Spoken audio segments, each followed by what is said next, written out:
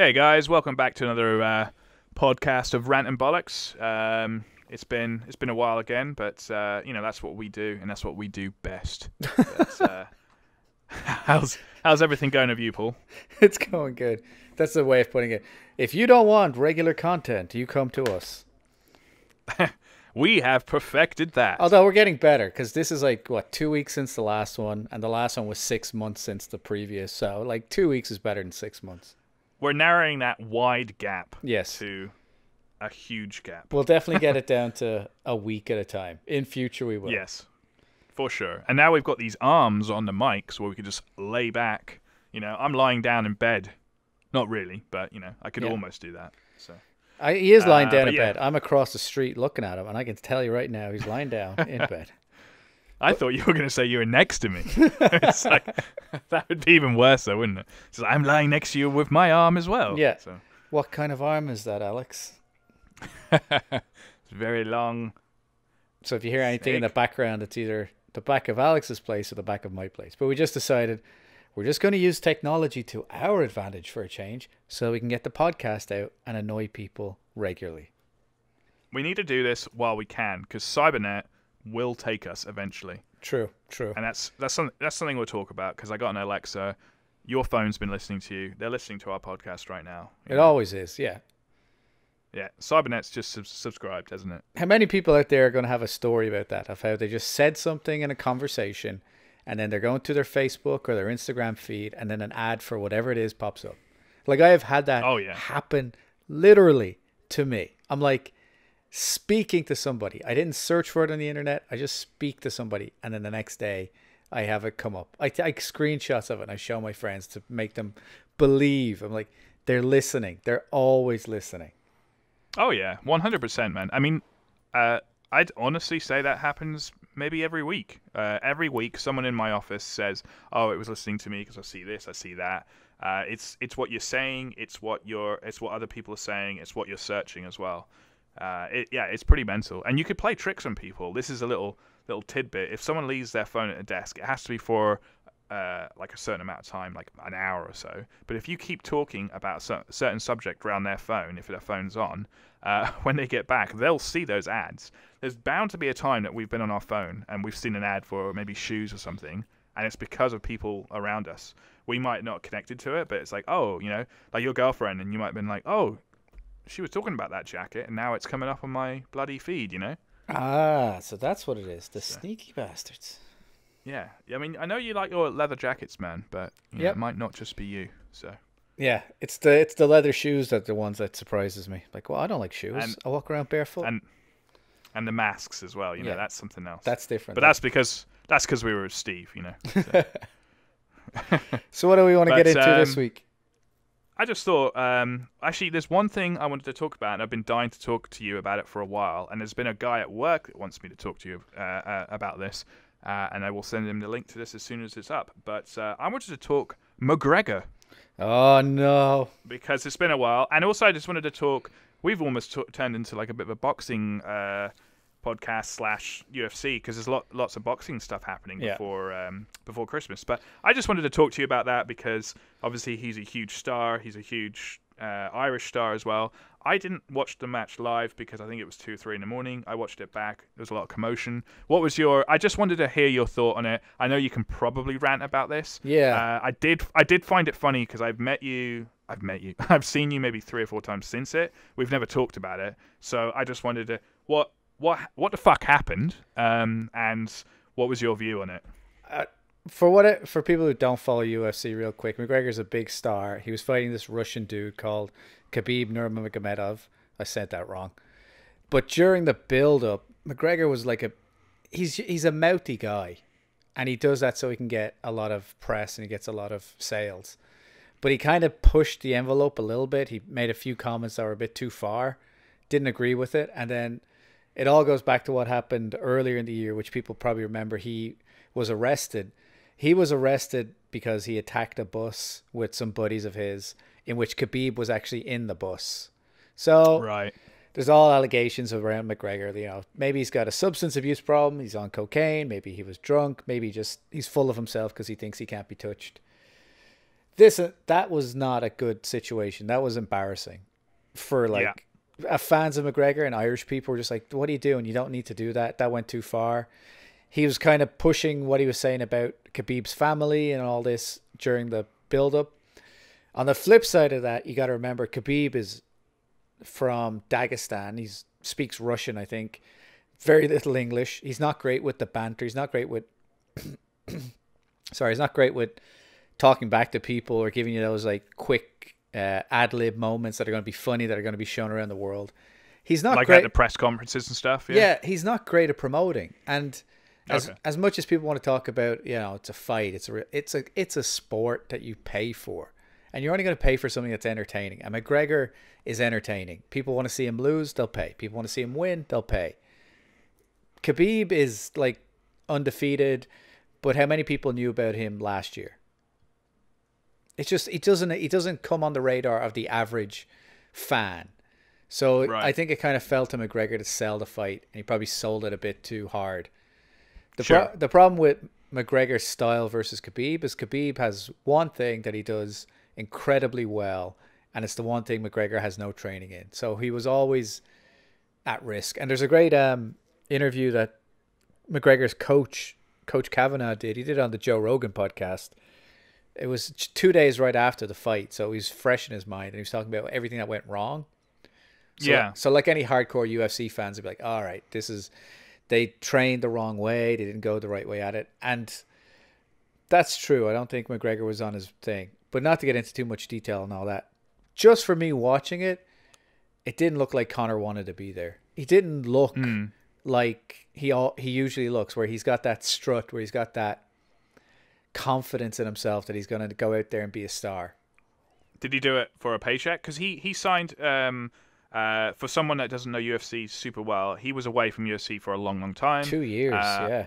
And then he came back, and correct me if I'm wrong, but he has signed a 5-fight deal, a 5-year, or I think or it's a 5 promised fights or something. Something like that, yeah, because he has shares now with UFC, so he makes money off not only what he's getting paid for the fight, he makes money off the pay-per-view, and he makes money from shares in the company. So it's in his best interest to keep the UFC going. Okay. He's also selling his whiskey. His whiskey's ads are all over that cage. Oh yeah, what is his whiskey? Because I saw him drinking it during a press conference. Is it called Proper or something? Proper 12, yeah. Proper 12. And is that only available in Ireland, or can you get that over here in Canada? He's rolling out like a tour right now. He went to the Dallas Cowboys. He was there at their stadium when they won 2 weeks ago. He was in, I think, Detroit as well. He's just going city to city around America, releasing it and showing it off. Started in Ireland, and you could buy it in America during the fight. And I think now he's rolling it out across the world. Have you had some? I have. It is not bad. I actually really like it.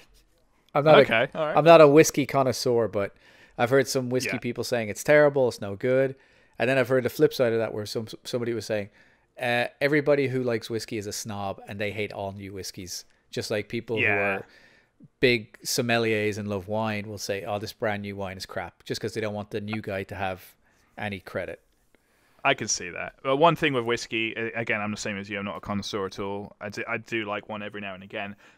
Bottle and name is like, for me, I just like, if it's got a cool name and it's got a nice little design, I'll probably purchase it just to try it, and if it's tasty, I'll get it again. But if it's a boring bottle and just a generic name, even like, I'll just be like, I'll just walk past it on the shelf, because I'm not into my whiskeys. But I do like that name. That's kind of cool. So if it comes to Canada, I'll have to try it out. I think it'll be. But back to the fight though. That happens in boxing as well. With your heart's not in it. It could just be a paycheck, and that's even happening right now with fights like Tyson Fury with Wilder, December the 1st.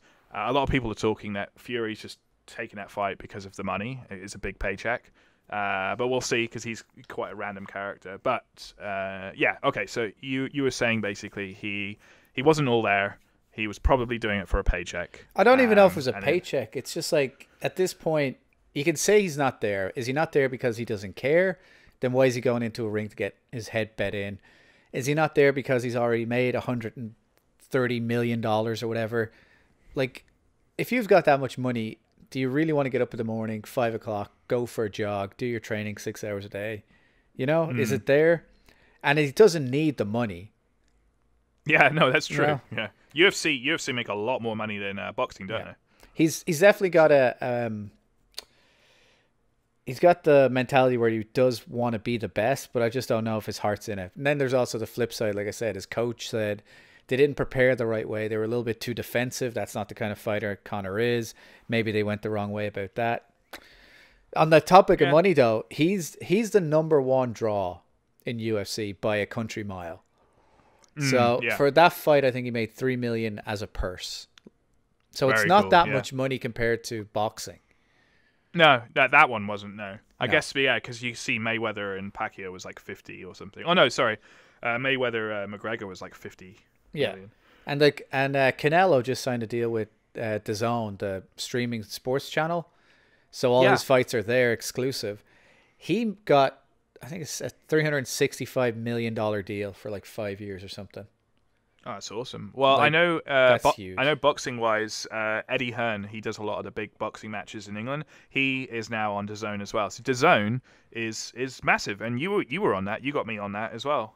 So if you are in the States and Canada and you want to watch these boxing matches, DAZN is your place. I believe it's like 120 for a year subscription, but you'll see lots of fights, great quality. We've been watching them. Anthony, It's Joshua's definitely worth on them it. all as well. So. Yeah, big time. Like, which kind of brings me on to my next subject of like you purchased DAZN because you wanted to watch the fights. We don't want to find some kind of illegal channel or whatever. How is your hunt for HBO? Oh, the stupid HBO. Paul was after HBO. He texted me one day and he at work, and he was just like, "Do you know anyone with cable TV?" And I haven't had TV since I came to Canada. It's all streaming. All my friends are streaming, apart from like maybe two. But you wanted to get HBO, and I found this hilarious because, like, yes, we all torrent. I torrent quite a bit, but Paul wanted to go legit.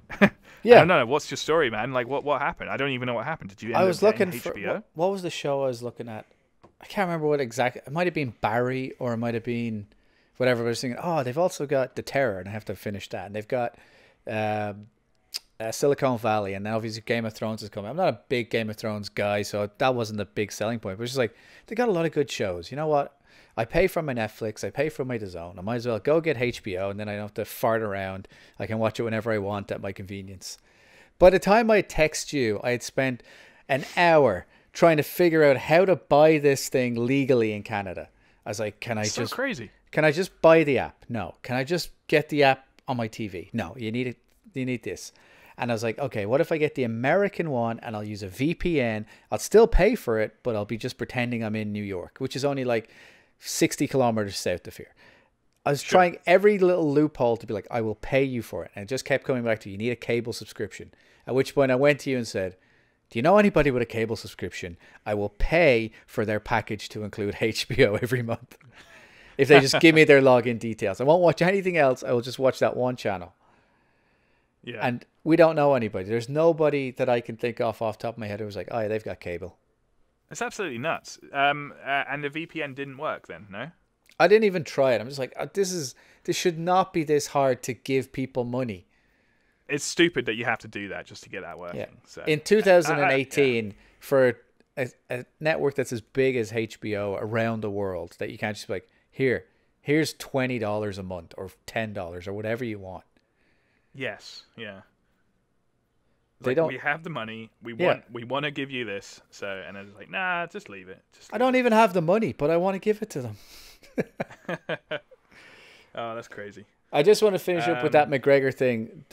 What everyone's probably talking about is the finale of it. He lost in the fourth round. He submitted, which was going to happen. I think if he didn't knock him out in the first two rounds, I felt he didn't have the chance of finishing it. Maybe his game plan didn't go wherever it was. He submitted. I think like a week later, he was on Instagram. He gave his rundown of the fight as well.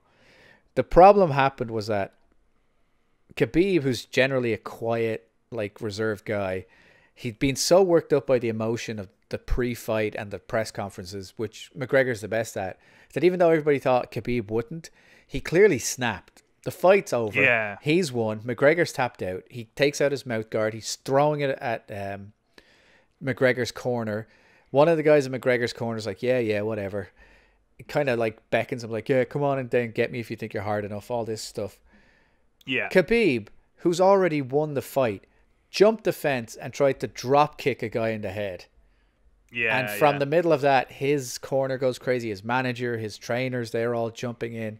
As they're jumping in, McGregor's trying to see what the hell's going on. Basically, Khabib just started this riot. McGregor got punched in the back of the head. McGregor got hit by people who shouldn't be in the ring. Yeah. People might say, oh, McGregor threw the first punch. No, he didn't. Khabib threw the first punch. He jumped off the ring to try and kick somebody in the face. One of McGregor's best friends. So Khabib started it because of what happened there. Khabib hasn't got his money from the fight, or he's only got half the money so far. They've both been suspended. Right. There's an investigation from the Nevada State Commission to say how big of a suspension they're going to get. Khabib has said he's going to, quit if UFC. I think one of Khabib's teammates fights in the UFC. UFC says that guy's never going to fight here again. He punched McGregor in the head. He had no right to do that. Yeah. Then Khabib's like, oh, I'm going to quit if you do that. He's my friend. It's all up in the air what's happening, but from what it looks like, it's one of those weird situations where everybody in the world now knows who Khabib Nurmagomedov is simply because he did the stupidest thing of his career. Yeah, and I mean that's the thing that made the headlines more. It wasn't even really like obviously McGregor lost, but it was more that he jumped into the crowd. Like people were like, "Oh, I heard someone jumped into the crowd." It wasn't, "Oh, McGregor lost." It was more, "Oh, there was a crowd fight or whatever," So that actually kind of like ruined his win in a way. So that's a shame, I guess. Yeah, but, it's just one of those things with notoriety. Like, how many people know who Mike Tyson beat to get the world title? But they all know that Tyson bit the ear off of Evander Holyfield. Sure, exactly. Yeah, it's one of those things of like the thing that you should be known for is not the thing that you're known for. You're known for the worst part of your not performance, but just the darkest part of your personality. Yeah, and did you said that McGregor was on Joe Rogan's podcast? McGregor's coach, John Kavanagh, and John Kavanagh his coach was okay. He's like the polar opposite of McGregor. McGregor is everyone's like, he's a typical Irishman. McGregor's not a typical anything. He's a very unique individual. We'd all like to think that we're all that outgoing and confident, whatever. Irish people are not quite like that. We probably have the sharp wit, but we're not like he is. I'd say if anybody represents Irish people more, it's Kavanagh, his coach. He has a joke. Okay. He's reasonable. He's level-headed. He's like, I can't defend McGregor when he's being a dickhead, and I can't defend Khabib when he's being an idiot. But the real issue is the people that were like punching Conor in the ring. Like, you can't do that. Khabib didn't actually hit anybody, as far as I know. They were pushing and shoving or whatever. But McGregor's a guy who just went 4 rounds in a world fight, and you're punching him in the back of the head. Like, that's assault at the end of the day. It's assault and battery. And like these fighters, they're training their fit. They're role models as well. So you can't. And as that Khabib would have been a role model for a lot of people. So getting out the ring and trying to fucking knee someone in the face, flying from the octagon, doesn't do anyone any good. So it really doesn't help that in the crowd where he was leaping into to try and kick Dylan Dennis, the McGregor's friend, in the face. The crowd was all getting evacuated by police. In the crowd that night was the Nevada State Commissioner. Right. So it's the guy who said the fight would be great. It's okay for them to fight. And then he went to see the actual UFC, and then this breaks out in front of him. He's like, oh my God. So he could just drop, he can drop the hammer on Khabib, because the way fights work is that a fight is a fight. It's illegal. The government gives you a license to fight. The Nevada State Commission in this case. So it's their job to say, okay, this person can fight this person tonight for money. The police won't get involved. That's all it is. So that has nothing to do with the UFC. The UFC don't control the law. They don't. Same with boxing, the WBA, they have to get licenses to fight. Right. So if Nevada comes out and says Khabib Nurmagomedov cannot fight again for 5 years, there's nothing the UFC can do about it. Yeah, he's screwed. Yeah, he's screwed. Well, have to see where that goes, I guess. Yeah, I don't think it's going to be too harsh. Like, he's not going to have a problem, but I think the UFC will come down hard on his teammates, as they should. And especially if one fights in the UFC and then he jumped in the ring and whacked McGregor in the back of the head. Like, sorry, mate, but if you had a fight lined up, It already cancelled. He was already kicked off it. Oh, really? Yeah. Wow. Yeah, I 100% agree in that. And also, like, yes, obviously McGregor was talking a game and being an arse before it and stuff like that. I mean, that's kind of half like fighting anyway, to get into someone's head. I don't know how kind of deep he went and how rude he went, like if he's insulting families and shit like that. But he got like, McGregor got like choked out basically, so he would have been like pretty disorientated. Then he gets up and someone's whacking him in the back of the head. Yeah, everything So, just kicked off yeah. after that, and it's it's kind of a testament to McGregor that even when he loses, he doesn't lose the head. He like shows his respect. Yeah. He has interviews afterwards. He never hides from it. Yeah, yeah. It was the weird thing I said when I was watching the fight. I said he actually walked away the winner that night because Khabib looked like an idiot, and he 100%. It came out that way, like Yeah. from skimming the. I still haven't seen the fight. No. I just know what happened at the end of it, and all I think about is like, yeah, what a fucking shit show. Yeah, But exactly. But it wasn't. You didn't see McGregor jump out the octagon, did you? Yeah, So, that's the thing. Like, McGregor lost the fight. Nobody really gives a crap now. They're just talking about Khabib being an idiot. that's what I was saying. He's overshadowed his win. Yeah, like So- all he had to do was nothing, and he would have just been able to gloat and brag and rub it in his face and whatever for however long he wanted. And now it's just like, you're an idiot. Yeah, yeah. People don't even. And now there's all this. Now there's all this stupid fucking Khabib Mayweather stuff. Like, to be fair, quite a good line. I'll finish the job McGregor didn't. Yeah. Which is the Mayweather one. I was like, okay, that's pretty good advertising actually. But I don't think that's ever going to happen unless, I guess, the money is there big time. But like you said, it doesn't look like Khabib is the marketer. Like, he's not going to like hype it up. No, he wouldn't be. so He you wouldn't be get able to him in- do that kind of yeah. thing. The tour that McGregor and Mayweather did, where they came to Toronto, they Yeah. went to London, all that stuff. Like, Yeah, Khabib's, he doesn't speak good English. Like, that's not a Yeah. slight against him, but that's the whole point of that tour, is to be like, okay, people who don't understand what's going on, what's happening, and you Yeah. you lose the novelty of it being the first ever crossover, so people aren't going to be interested for that, and also Right. people don't care about Khabib. No, I mean, he, like you said, he wasn't known before this anyway. So No, and it's sad. He's a good fighter or whatever, or he's a good wrestler. But if he went if he went into a ring with Mayweather, it'd be embarrassing. Like, Mayweather wouldn't even know how to make that last 10 rounds. yeah. I mean, that's the thing with UFC is, like, I always remember Kimbo Slice as well.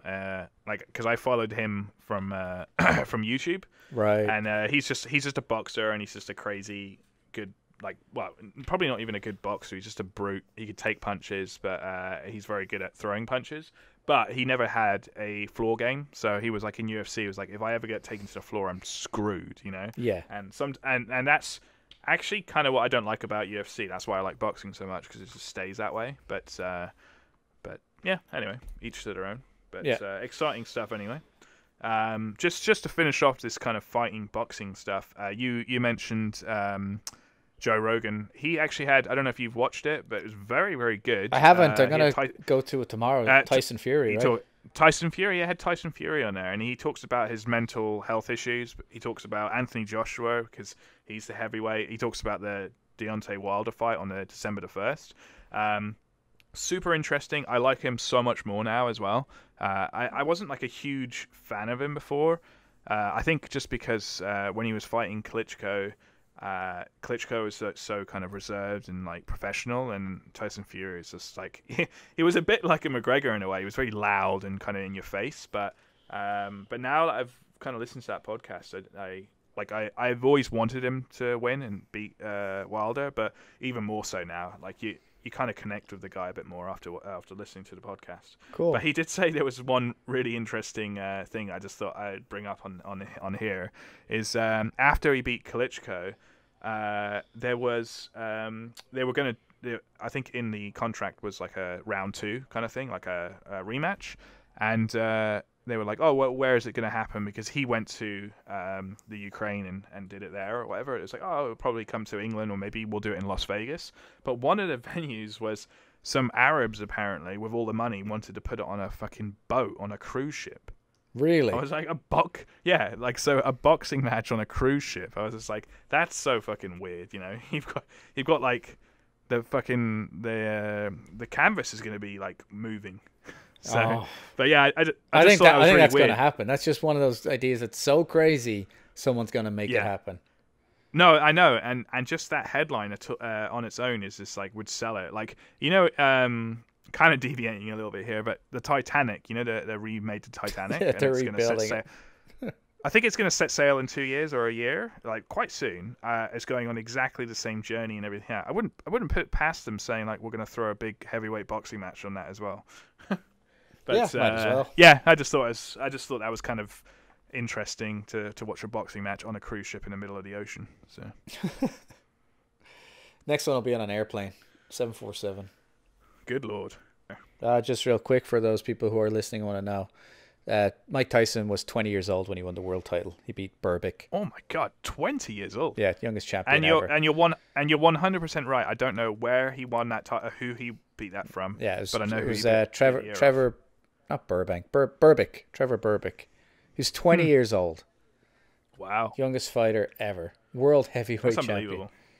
Champion. Yeah, that's crazy. He was like, because I follow Anthony Joshua a lot. He pops up on my feed a lot. Not Tyson Fury, sorry, Mike Tyson, because he was aggressive as hell, just going in there and just like smashing people to pieces. Oh yeah, I think it was like in the second or third round he knocked him out. Like, it wasn't a long fight. Yeah. He just goes in and knocks you down.